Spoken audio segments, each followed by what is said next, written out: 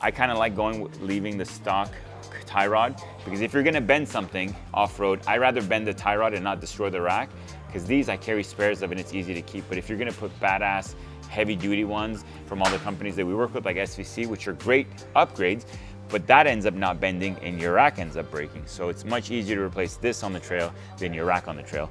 Don't ask me how I know. But when you go off-road, if the standard hardware is left in there, this is not the standard, but if the standard hardware is left in there, with the first few bumps, this lower control arm can move in this pocket and throw off your alignment.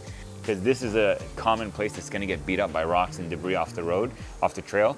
So you wanna beef it up like we did. You see that weld plate we did to make sure this doesn't bend when you get hit by a basketball-sized rock or whatever else you might see on the road.